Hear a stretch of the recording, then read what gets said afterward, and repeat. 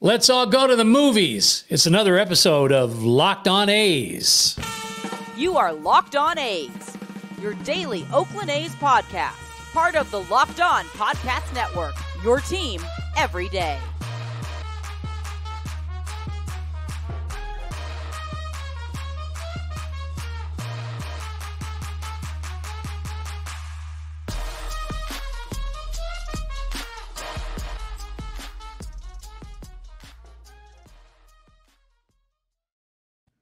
Pretty sure I just aged myself with that whole open. So I'll just say right up front, sorry about that. Welcome to another episode of Locked On A's. It's your daily podcast. Yep, your team every day. It's what we do. Living in an athletics world. We can't help it. Want to have some guests on this evening. We're going to tell you all about them. And beyond that, let you know what's going on with our friends at FanDuel. Same great deal we've been telling you about. They're still extending it. So in the middle of football season, how about a $5 money line bet? You do that. And if you're a new customer and your team wins, not asking too much here, $150 in bonus bets can be yours. Get over to FanDuel.com/lockedon and take advantage with FanDuel. Well, look at these faces. They're very familiar. There's Gabriel and there's Jared, the directors of Summer of Sell, the documentary all about us long-suffering Oakland A's fans in the season that was 2023. Hey, guys, you've been very busy since the last time we got together. We sure have. Yeah, we did a lot with, we were working a lot with the city to get those boxes out, a lot going into those owners meetings. And then we followed one of the Oakland 68s, the head of the Oakland 68s, Jorge Leon, out to the owners meetings to try to track down the owners and let them know that the A's fans are here and want their team. So you literally followed Jorge? You're kind of stalkers then, aren't you? I mean, yeah, as a documentary people, we have to do that. Yeah. Right. We hide in the corner and then pop out, goes on camera. No. Yeah. I watched enough episodes of Predator, whatever that show was called. I know it's like when somebody comes popping out. Okay, so you planned to go to Texas. I think we even talked about it. And then you got there. Was it everything you thought it would be? Did you have as much access as you wanted? Did you get the story that you went? I know you didn't get the result you wanted, but did you get an angle that could at least be moved into the movie? For sure. Yeah. I think it was, it was interesting going into it because we didn't know. It was pretty secretive about where it was going to be. They didn't release information on it early on. So we did quite a bit of investigations into where it could be and tracked down to 2 different hotels and found and basically got rooms at both those hotels so that we were covered. And then when we actually got to Arlington that night, we got confirmation about where it was actually going to be. And it was one of the 2 hotels that we had found. I got to know, how did you, you had a spy out there? Did you have somebody in housekeeping? How did you know? We had media people. And then we actually looked at the hotels in terms of the suites and saw were either of these hotels booked up in their suites. And one of them, Live at Lowe's, was in fact all the suites were taken between the dates of the MLB owners meetings, which is the middle of the week, which is a little weird. So yeah, it was always pointing to that. But we also had a hint that it was at a different place. So we were looking at 2 different places. And then did you have to scramble, get on the phone and cancel your other rooms before they charged you? Basically. Hey, we're not coming. Please let us out of that. So when you knew you were at the right place, then what was the game plan? Did you have did you get together and say, okay, we're going to camp out here, and then if this happens, we go there, or did you just let the moment take you? Jared? Yeah. So it was a lot of let the moment take us, but we arrived in to the hotel and we decided to go in stealth mode because we didn't want to alarm anybody. So there's no A's gear on.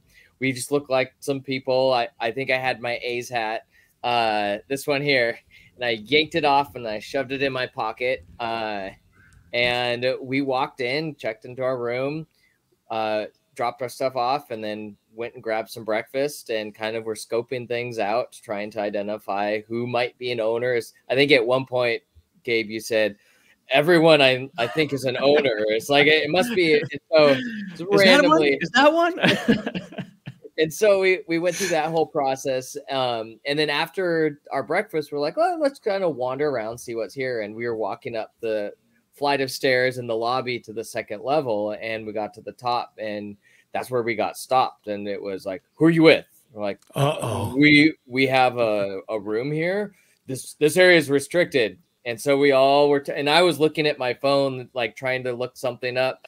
And I've looked up, and everyone's turning around, and they're like, why can't we go up there? We turn around, and I go, ding, ding, ding. I think you found it. Yeah. And so, and then I think, Gabe, you said, yeah, there's an MLB sign up there. And so we're like, all right, we know where to go. Let's figure out what to do. And so from there, it was, let's go grab our camera, just be ready to record stuff.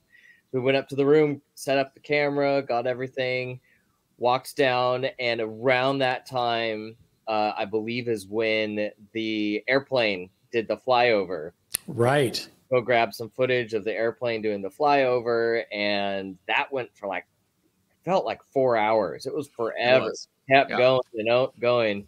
And I believe it said, oh goodness, keep the A's or A's belong in Oakland. A's belong in Oakland. Yeah. Vote no. Yeah. A's belong. Vote no. So that was floating around. And so we grabbed some footage, wandered around, and we met a few media folks, and then we walked in, and that's, I think, when security told us, you can't record in here or else you're going to get kicked out, even if you have a room here. Oh, I was going to say, even though you were guests. Yeah. Yep. They first tried to kick us out for just being there. Like, you can't just hang out in the lobby, because we were pretty obvious at that point what we were doing. Even though we didn't really have our A's gear on at that point, we still had our cameras. We were just sitting in the lobby waiting for people to come in and looking and pointing at different people. So yeah, we kind of gave ourselves away. So they came up to us originally and said, "Oh, you can't just sit here. You're gonna have to go." And we're like, "Oh, we actually have a room here." And that definitely was unexpected. Yeah, because I mean, at that point, you have as much right to be in the lobby as anybody, right? Exactly. I mean, if you are you're a paying guest, you're not hurting anybody. I mean, I guess they could say you were loitering, right? But we'll loiter in our room. I don't know. Right. I mean, and that's the thing. The lobby is next to the bar, which was going to be open in an hour or two, and so it was. There was definitely reason for us to be there. So, and the other reporters were around in the same area as well. Yeah. So, but at that point, we realized, okay, once they told us we can't shoot here, we were like, okay, well, let's go upstairs and get our actual A's gear on. So we went upstairs, got stay shirts on, came back down with the full A's regalia, ready to go. And we brought a bunch of gifts for the owners as well, because our idea from the beginning was try to approach them not in a angry way, not even trying to necessarily pitch our point, but just to say, like, we're big fans, we're big MLB fans, we love our team. Here's a gift to show how much we care about our team. I hope you see how much Oakland A's fans care about keeping the team in Oakland. Right. Was there ever a thought that the video that you did, which is just amazing, we're going to have to show it again, it's that good. I mean, did you ever think that actually might make a difference? It might work on someone who was maybe on the fence and get them to go the other way? We were certainly hoping. And we brought a bunch of baseball bat USB sticks that had the video on them. That was part of the things that we were giving out. One thing that we did have is the videos that they received, whether it was the DVD, they had the DVD, but all of the videos that were mailed out with the QR codes and the links and everything, that is being able to link to a video allows us to do all of the analytic tracking. And so I was on my phone checking, like, has anybody clicked on the link? Has anybody viewed the video? That's brilliant. And that's kind of, as that was going, I was like, hey, nobody's viewed it yet. So I don't think they're just ignoring it at this point. If they've viewed it, they watched the YouTube version, or someone showed them the DVD. But like the link that we provided, it took a while. I think there's been a few hits since then. But I mean, who cares now, right? Yeah, I mean, it doesn't matter. Yeah. Well, I'll watch it now because there's no pressure, Oh, by the way, Oh, go ahead. I'm sorry. Oh, so we were giving them these gifts, and then actually hotel security came to us again and said, well, you guys are soliciting. You can't do this. And so we actually had to go bring the gifts up. We had to go put the gifts up in the room because we couldn't do that as well, I guess. Yeah. Wow. And we're also told that there was a peaceful protest location that we could go protest in across the street in the construction zone. So we're literally a construction zone. Like we're good. We're not going to do anything. Yeah, and because you would be paid so much attention across the street, you know, from the guys who are over here in the bar. I'm surprised when you said the bar opens in an hour. I'm surprised it was ever closed. It's Arlington. I mean, they like their brewskis in Dallas. I'm surprised that that thing's not 24 hours a day. For sure. Yeah. Very true. Very true. Well, I'll tell you what else they like in Dallas. This is the perfect time to tell you, and you probably already know this. If you've seen Friday Night Lights, you know that Texans love their football, and we're finding that they love their FanDuel. And who doesn't? I got to tell you what FanDuel's offering you right now is pretty cool. Here's the deal. You put down a $5 bet. It's a money line bet. Guys, it doesn't get any easier than that. You have two teams playing. Pick the one you think is going to win. There's no point spread involved. You just pick a winner. And if you do that, a $5 bet gets you $150 in bonus bets. Then you can get in on all the fun after that. Once you've become a full-on bona fide member of FanDuel, yeah, you can get into things like overs and unders and player props and whether or not the bar is going to be open at the hotel in Dallas, all of that stuff. You can bet on anything, spreads, of course.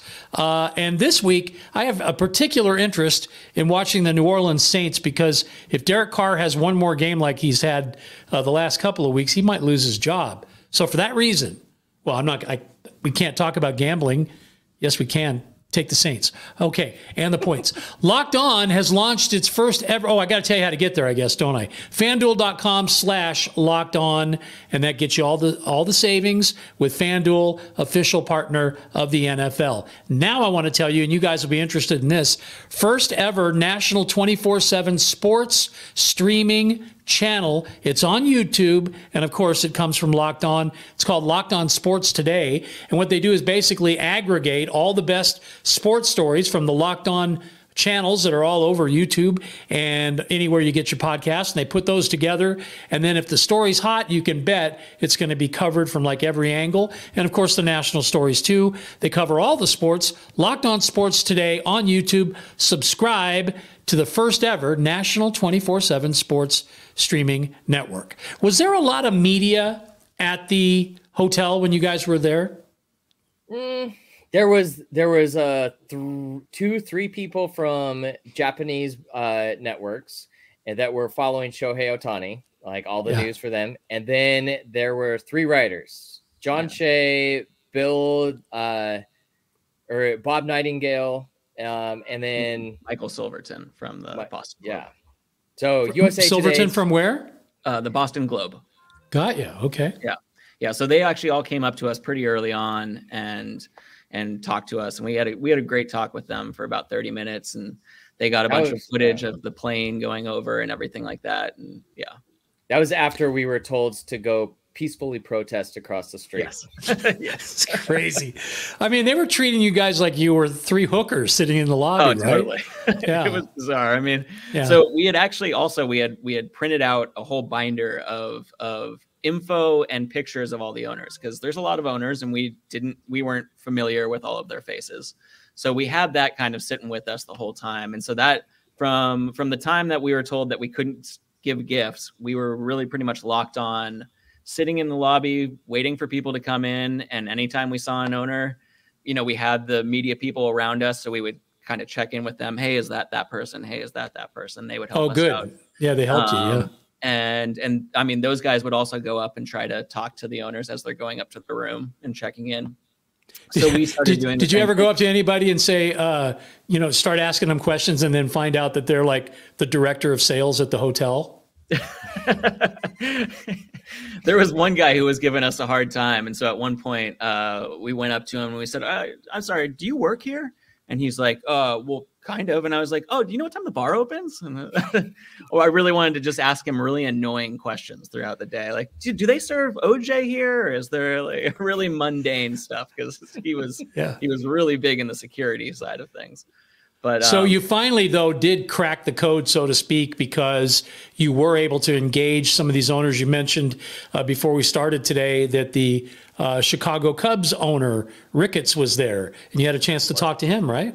Yeah, Ricketts was interesting. Ricketts was one. Jorge had talked to the Giants owner, Larry Bear. Yeah. Yeah. I heard he took your shirt and just like threw it in his bag, right? He did. He did. Exactly. Yeah. Thanks. And then Ricketts came through, and he had also talked to Steinbrenner by then. And then Ricketts came up, and Ricketts actually talked to us for a little bit, and that was the first inkling of something bad is happening. Like everything he said was pretty much an apology of some sorts. You could see it in his eyes. You could tell from what he was saying that he felt bad for what was coming. Like he knew it already, what was happening. So whether or not they had all already decided, which I'm pretty sure they had, or he just knew that they didn't have enough votes. At that point we were like, okay, I don't think we're going to win this. We're going to keep trying, but it's not looking good. Yeah. So were you getting that pretty much from everybody that you spoke to, that like this is a foregone conclusion and nothing we say or do is going to really make a difference? There's one person that was very confused as to why it would pass. And I believe that was the GM of Houston that we were talking to? President maybe of Houston. President? Yeah. It's very much like, it doesn't make sense. I don't know why they would pass it, but obviously he didn't have a vote. So right. Yeah, I think anybody who did have a vote was probably in lockstep. And as we kind of have talked about here on the show, I know that there was at least one owner that wasn't real happy about this, and that owner equaled 2 for sure. And then there was a possibility of maybe a little consortium, like you would see at a Democratic National Convention where they go huddle up and decide, wait a minute, we do have 8 of us, let's go. I don't think it ever even got to that point. And unfortunately, it was the owner of the Padres who passed away before they even started. And he was the one who I think was, in his heart, from what I'm told, was leaning towards actually voting no, just kind of in protest. But then ultimately, I think he would have had a proxy because he was sick anyway. But I think they would have voted whatever the league decides is best, that's what we'll do. And I have found that with these guys, don't you think that it's kind of like, I got your back, you got my back. It's sort of a boys club where they all, at the end of the day, are going to do what they think everybody sort of wants to do. I don't see a lot of mavericks here. Mm-hmm. Yeah, I agree with that. I think if there was any time they would break the boys club, it would have been over this, because I don't personally feel like Fisher is as well liked as other owners maybe are, even by other owners. Not that I got the gist there of that at all, but it's just, I don't know, from the things that I've heard about how he utilizes the money that he has for his baseball team, I don't think he's thought of super highly. Right. Well, that was the scoop that we heard about Hal Steinbrenner, right? That he especially is bugged by the fact that he has to keep writing a check every year. And that's, I don't think it's so much that he's writing the check. I think it's where the money goes after he writes the check. Meaning, I don't see that you're putting this back on the field. I don't see that you're going out and spending the money on players or fixing your stadium or doing anything except taking the money. Right? Yes. It was interesting because it's from my understanding of the revenue sharing is to go to be putting a competitive team together on the field. And I think it was like either Cavill or Fisher, someone said that the ticket sales is what pays for the team on the field. And I'm like, wait, what happened to the revenue sharing that you're supposed to be spending on that? Are you not spending it the way you're supposed to? And it came straight from their mouth. Right. So it's a little confusing. It causes one to go, what's going on here? Sure. Well, so the big moment, we should probably get to this before we run out of time, is that you actually had the chance to have some conversation with John Fisher, which nobody ever has. So tell me about that. Yeah. So he was one of the last people to come in. it was probably around 7:30, 8 o'clock. Pretty much all the owners had shuffled in at that point. We had talked to a ton of them. They were all hanging out at the bar downstairs in the lobby area, talking with us, talking with reporters. And we first saw Dave Cavill come in, and he saw us and beelined out of there. I could just see that guy being one that would put his head down and go. Yeah. He doesn't want to talk to anybody. In the restaurant, yeah. We saw him hanging out in the restaurant talking to people, and then I honestly think he had to have crept through a back door, because we had direct line of sight to the entrance, and he never came back out of the entrance of that establishment. Maybe he crawled out. Maybe he got down on all fours and snuck out. I would have loved to see how he got out of there. Yeah. He was snaking his way through. But so did he give you any indication that he was sincere and really heard what you were saying and felt bad, or was it more like, look, this is what I got to do? Fisher came in, and immediately everyone kind of went quiet because we had been wearing our A's gear all day. They knew what was coming. One of the Giants GMs, the Giants GM went over to him and pushed him behind a column. And then you see him pop his head out and look at us and then pop back behind the column. And then he as well went into the restaurant. We were like, okay, well, we're probably not going to see him. That's probably as much as we're going to get from him. Yeah. Sure enough, a few minutes later, though, he decided to come face us, which was pretty surprising to us. He came back out. He said, he said his shtick. I mean, he's, he is a businessman. So he definitely had. His tone is very genuine. He puts on a tone where like, I'm really concerned, or I really care about this. But then what makes you kind of question what he's saying, or is the tone sincere, is when he says something and you're like, wait, that contradicts all of the facts that have been released over the past 3 months. What? And you're like trying to match up the facts with what he's saying. And you're like, maybe it's just a tone so that he can get through the conversation and have people smile and shake his hand. But I don't know, like, what am I to say beyond just the impression that I got? Like, he definitely comes off as somebody that's sincere, genuine, but you have to put the words that come out of his mouth up against the facts that are presented. And sure, they don't necessarily fully line up. So yeah, and I mean, our goal with him, we had talked before about what do we do if we actually get to have a conversation or to get to say anything to him. And the big thing Jorge wanted to say, do the right thing, John, do the right thing. And that is exactly what he started with. Jorge said, do the right thing, John. And John went into this whole thing of, I've been trying for 18 years and then Jorge actually had a great comeback. He's like, yeah, you know what? I actually wrote a paper to keep the A's in Oakland when I was in high school in 1998.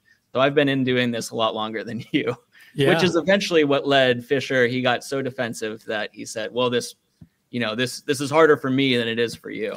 Unbelievable. And now you know why they keep him indoors, right? Yeah. And don't let him out for that reason. But in a way, it's kind of cool. It's like you got Greta Garbo to talk to you, or you got Mr. Bean to have an in-depth conversation with you, or Penn from Penn and Teller. I mean, he's a famous silent person, John Fisher. Doesn't talk to anybody. And we wanted, we wanted to get through to him how much this team means to us and to Oakland, and try to pull on some heartstrings. I want to believe that the reason he broke and ended up saying what he did was because we kind of had gotten to him through that 10-minute conversation of pleading our case, and not, we weren't putting him down. We weren't being aggressive to him. But we definitely wanted him to know how much this means to us and to the fans in Oakland. And I think it ended up working. And so, Jorge said his piece at the end as well, do the right thing, John. And later that night, we went to go have dinner in the restaurant, and he was having dinner with the Giants GM. And Jared and Jorge went over to him and gave the Giants GM one of our boxes with the "Stay in Oakland" signs all over it and everything else, right in front of Fisher. John, and said, "Thanks, John, for talking to us." And And Jorge once again reiterated, do the right thing, John, do the right thing. So yeah, there's Fox right there. So yeah. Oh, and I was just told that it's Teller that never speaks from Penn and Teller. Yes. Right. Penn Jillette talks too much. Okay. Yes. So I guess to wrap this whole thing up with the owners' meetings, was it mission accomplished, or do you feel like you didn't quite get what you wanted? I know the vote didn't go the way you wanted, but besides that, did you get something that was at least usable for the film? I think the scene itself with Fisher is great. We couldn't have cameras rolling when he came over, but we have some audio of it. We do have video of the interaction at the table, giving him the box at the dinner table. So we do have some video of it. We have a good story. We followed Jorge.